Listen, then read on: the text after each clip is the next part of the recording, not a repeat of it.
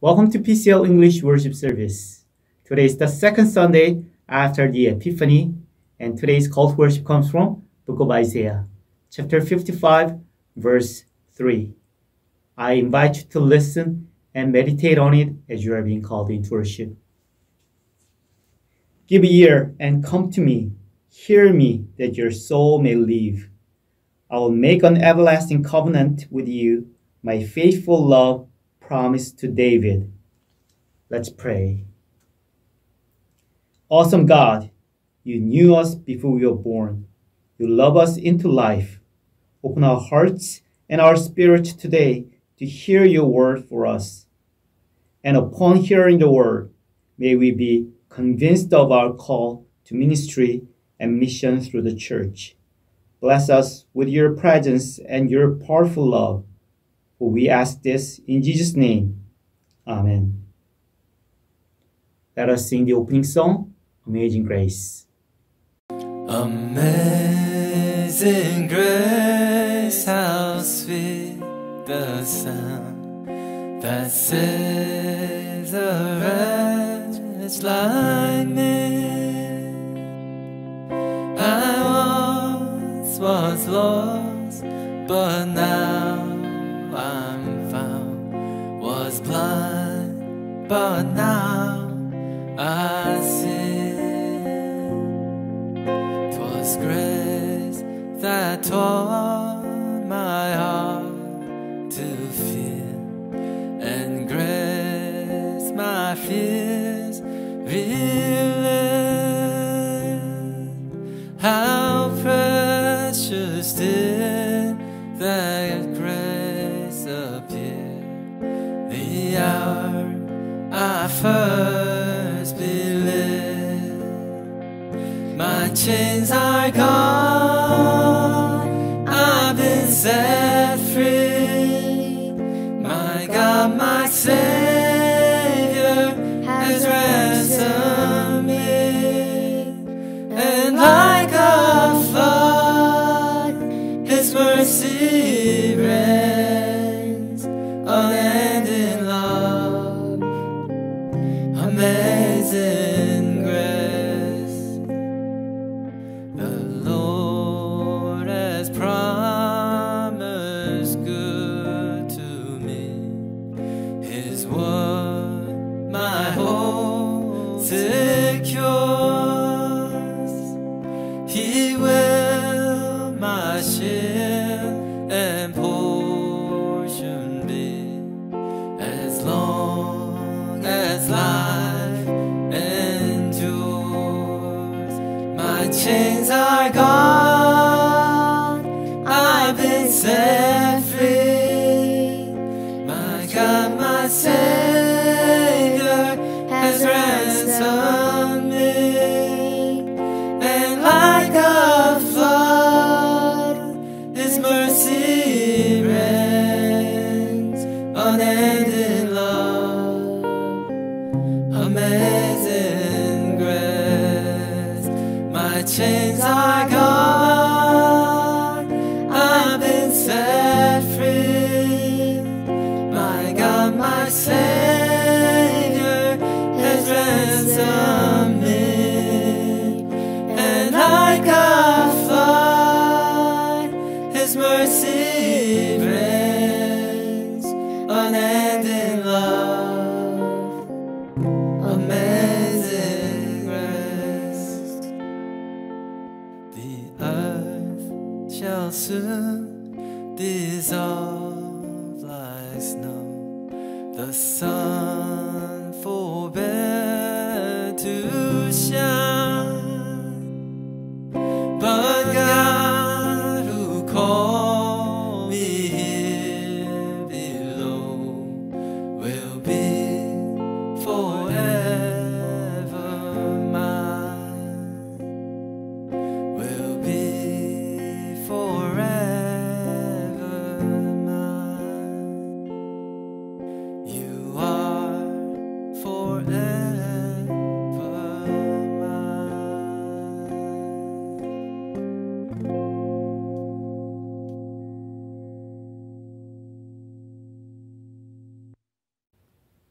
Now let us offer a prayer of confession. Let's pray together. Awesome God, you have made all of creation and each part of our bodies. You know our thoughts and you know our sins. We desperately try to hide our mistakes, our weaknesses, our embarrassments. But you have known it all. And so we come before you now, asking for your forgiveness. Even as you know the limits of our human capabilities, we know the unlimited power of your love. Forgive us, cleanse us, make us whole. Amen. Now, let us spend a moment of personal and silent confession.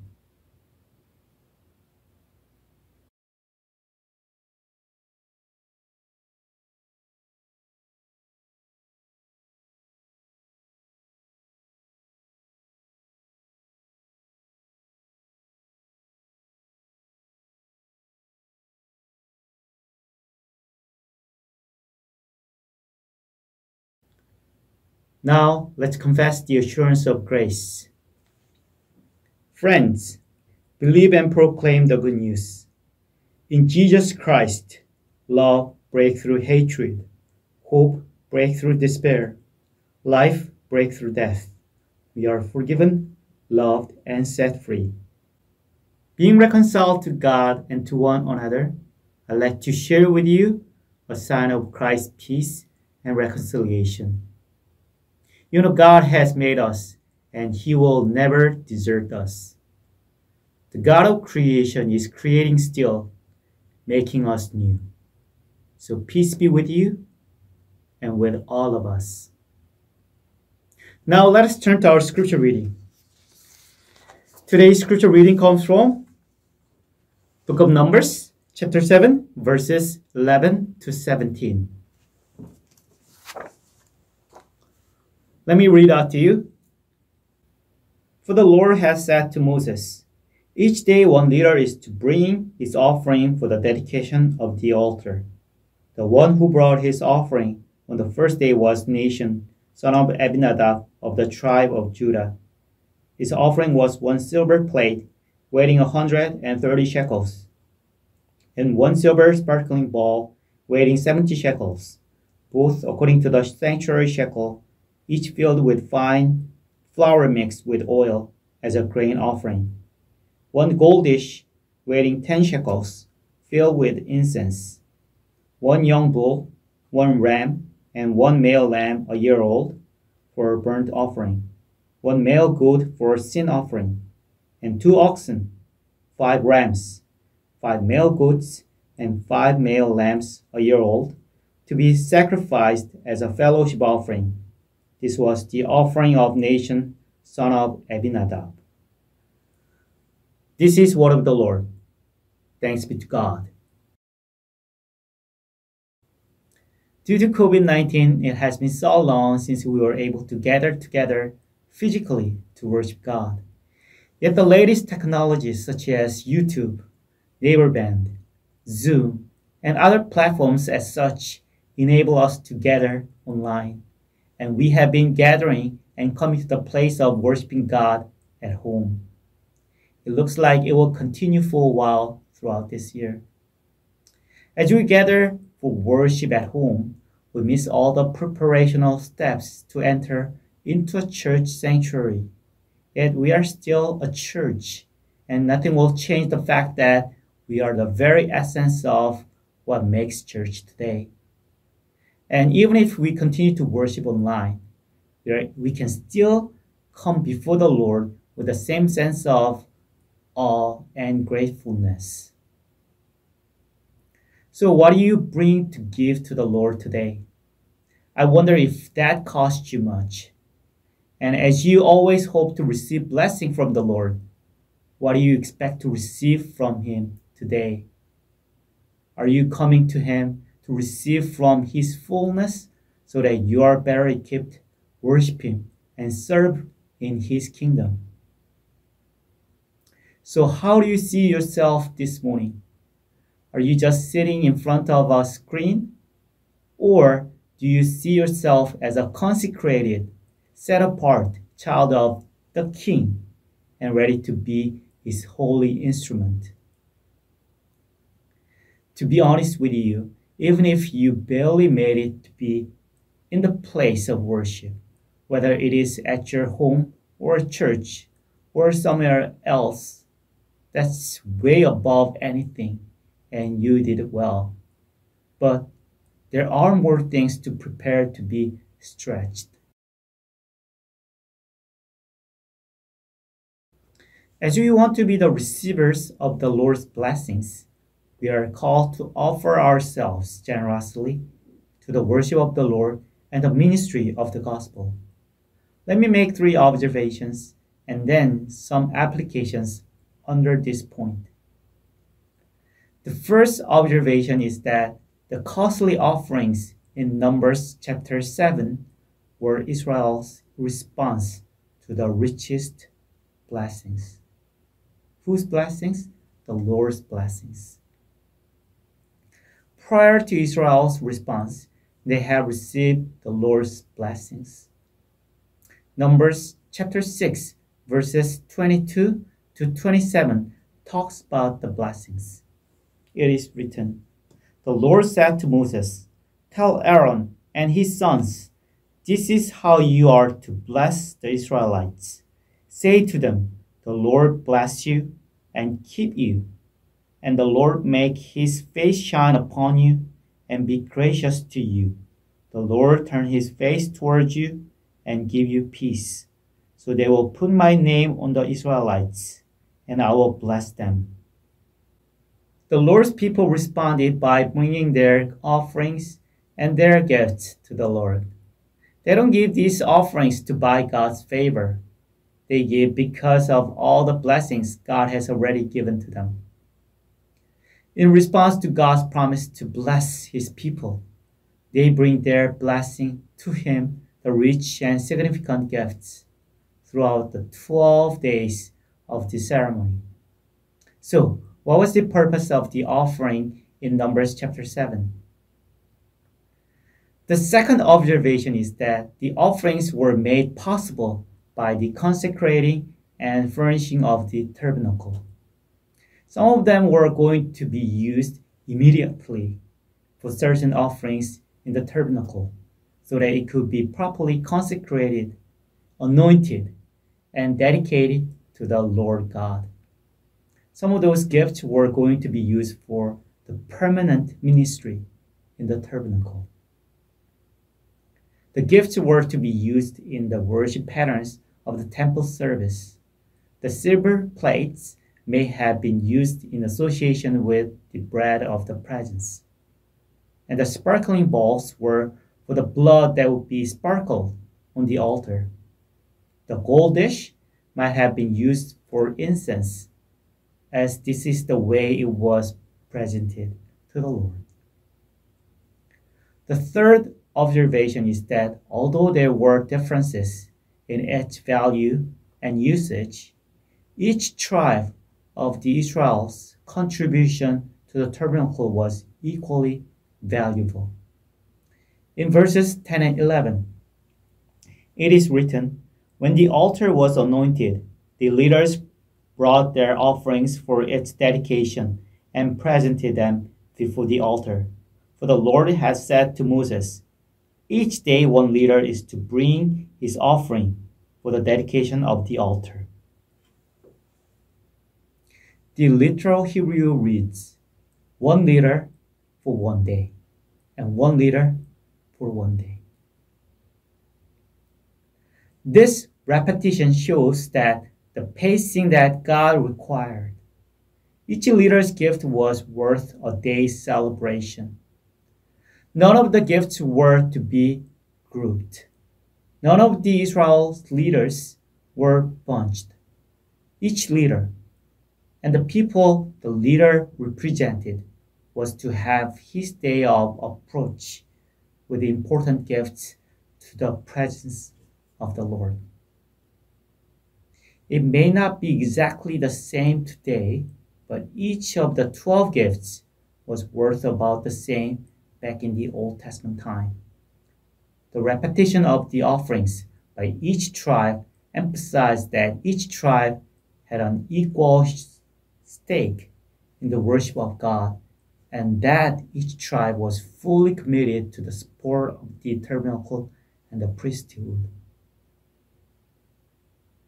While the tribes were varied in number and played key roles, yet each one's giving was equally important. So, what can we learn from each tribe's commitment and contribution and the tabernacle? First, our offering of ourselves to the Lord is our response to His rich grace in Christ.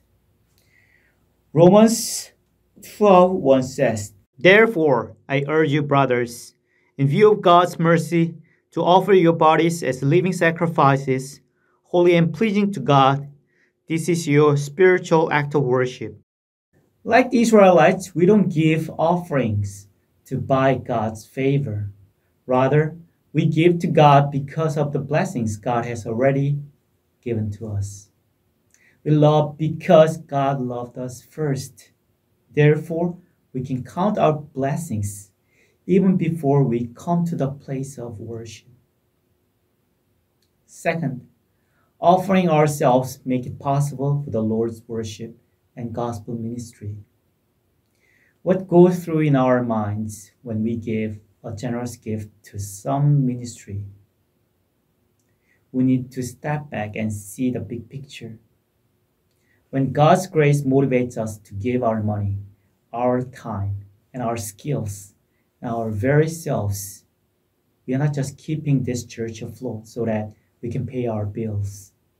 Rather, the Lord is allowing us to be part of building His kingdom and allowing us and others to worship Him and to serve Him and make Him known for His glory, even to the end of the earth.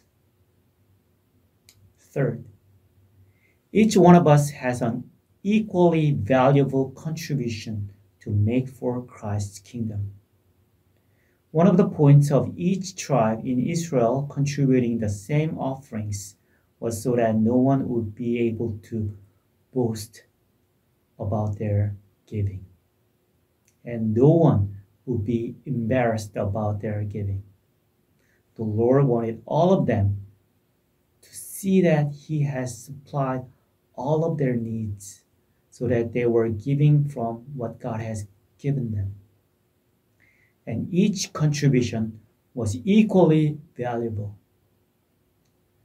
And so it should be with us today as we give according to how God has prepared us. He receives each gift we give and use the same way.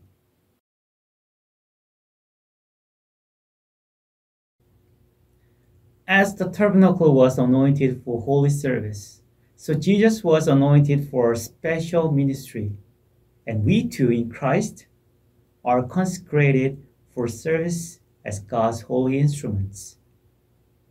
The focus in the chapter is on the tabernacle, the dwelling place of God, and the altar, the point of approach to God's dwelling.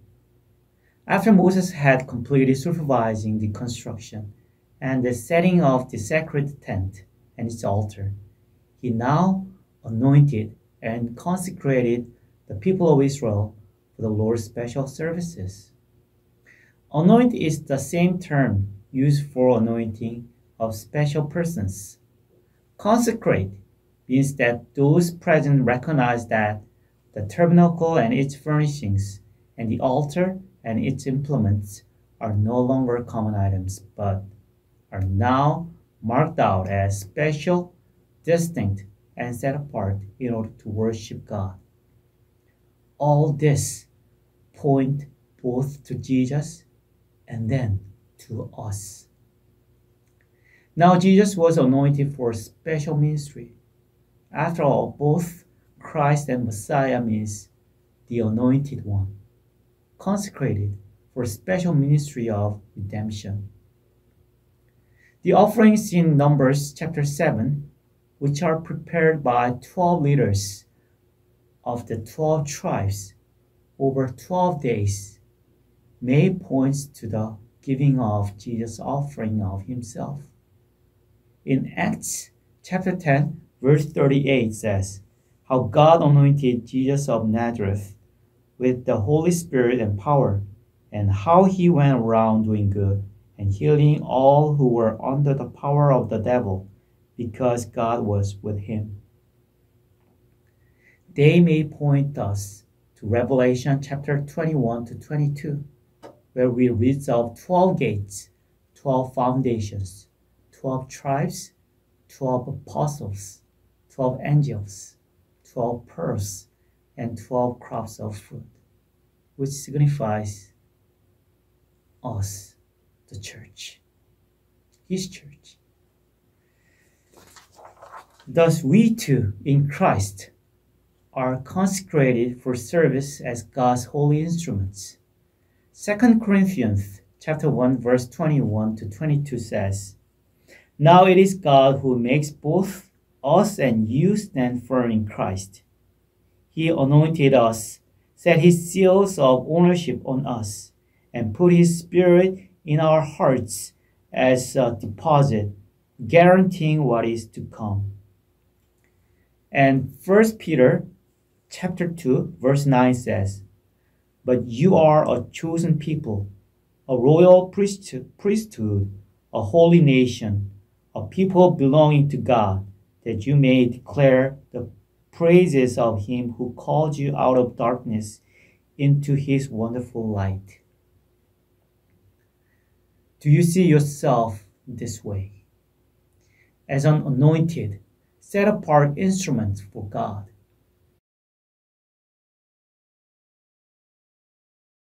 As the Israelites brought their offerings to the tabernacle, so Christ brings spiritual gifts to his temple to prepare us for the works of service so that we may be built up. Let us turn to Ephesians chapter 4, and let me read out verses 7 to 8. It is written, but to each one of us grace has been given as Christ apportioned it. This is why it says, when he ascended on high, he led captives in his train and gave gifts to men. And verses 11 to 13, it continued to say, it was he who gave some to be apostles, some to be prophets, some to be evangelists, and some to be pastors and teachers, to prepare God's people for works of service, so that the body of Christ may be built up until we all reach unity in faith and in the knowledge of the Son of God, and become mature, attaining the whole measure of the fullness of Christ. Verse 11, it says, it was he who gave. This has ultimate meaning to Christ as the ascended Lord, who himself has given the gifts to his people who are his temple, the church where he dwells. The exalted Lord Jesus is the one who has endowed his church with gifts by grace so that the church may indeed be his body in the world. Then in verse 12, it says, to prepare God's people for the works of service. Jesus gives spiritual gifts to his people. Not so few individuals can do all the work, but so that pastors and teachers could train the people to do the works themselves, so that the whole body of Christ may be built up. This brings full circle to the understanding in Numbers chapter 7 that everyone contributed to the building up the tabernacle. Lastly, verse 13 talks about the ultimate end in view, that is the attainment of completeness in Christ, being built up and mature in Christ. Sacrifice and ministry are essential to the life of God's people. The cross of Calvary has replaced the bronze altar as the place of sacrifice. Yet believers are still expected to respond to God's grace by giving themselves to Him and their money to His gospel ministry. What did you bring to give to the Lord today? Let me ask you, did it cost you much? What do you expect to receive from the Lord today then? Are you coming to Him ready to receive His fullness so that you are better equipped to worship Him and serve Him in His kingdom? How do you see yourself? Are you a consecrated, set apart child of God, child of King, and ready to be His holy instruments? We need to keep asking these questions as we continue to worship Him and serve Him as His children. Let me pray. Lord, it is our desire to be your consecrated, set apart, holy instrument for your love and ministry. Please continue to inspire us so that we can change the way we think of ourselves and how we come to worship and serve you. In Jesus' name we pray. Amen. Now let us sing the responsive song, Hosanna.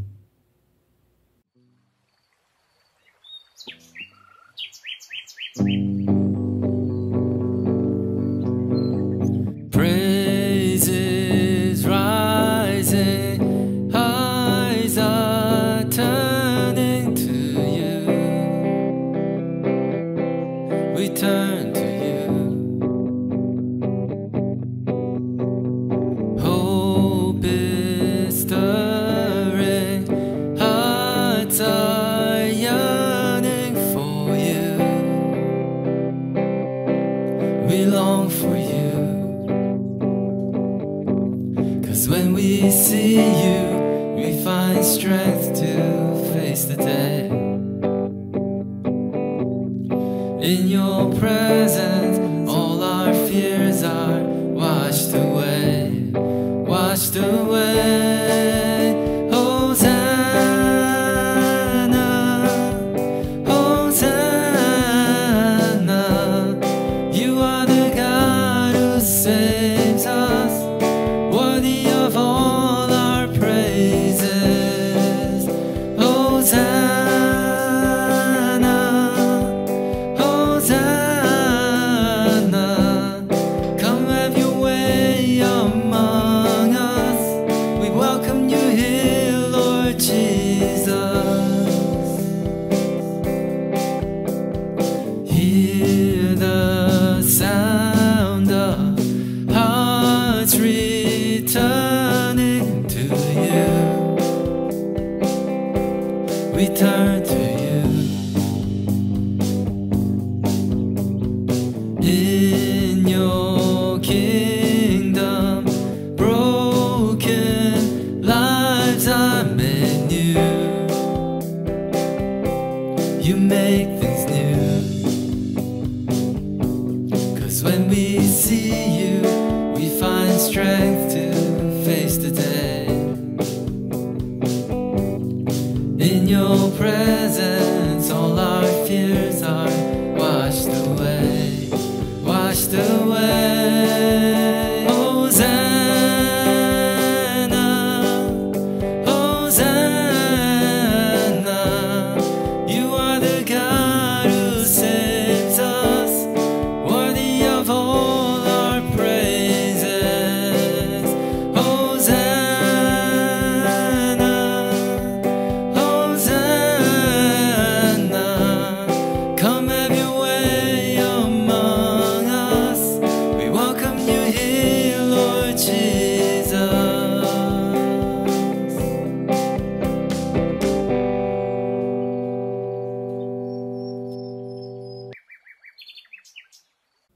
Let me close today's worship service with the offering prayer and benediction. Father God, we come to your throne with humble hearts as we are so thankful for the blessings you give us daily. Lord, we pray that we give you our offerings and tithe that we think the fact that they are yours. It belongs to you. May we never withhold what is yours. Please accept these offerings and tithe with gladness. Lord Jesus Christ, help us to sense your presence wherever we are. Thank you for caring about us, even when we are distracted and chasing after wrong things. Please, Lord, keep walking with us today and tomorrow. May the grace of the Lord Jesus and love of God and the fellowship of the Holy Spirit be with us now and forever. Amen.